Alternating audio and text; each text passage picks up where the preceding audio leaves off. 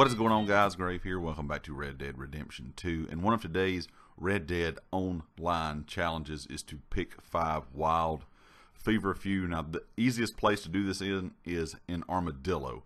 Now, if you go to the Armadillo town, it is not very far outside of town. All you're going to need to do is go from pretty much inside of town to the letter R in Armadillo, and there will be several wild Feverfew located right here.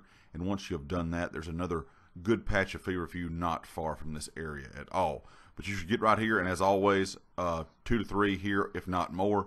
But you should be able to find at least 2 to 3 in this first location here at the R. And once you have picked these 3, you can go to the next location, which is located at the M, and it's just a little bit above that M.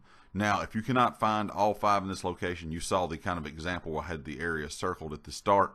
You can go a little bit above this M, just a little bit more into the desert, and you can find about 3 or 4 more. But you should be able to find all 5 within the area of the R and the M. But like I said, if not, go back and check that image out at the start, and you will see that one more area that I do have marked. Anyway, guys, hope this helps you out. And of course, if you liked it, hit the like. If you hadn't subscribed yet, please do so. And I'll catch you next time. Peace.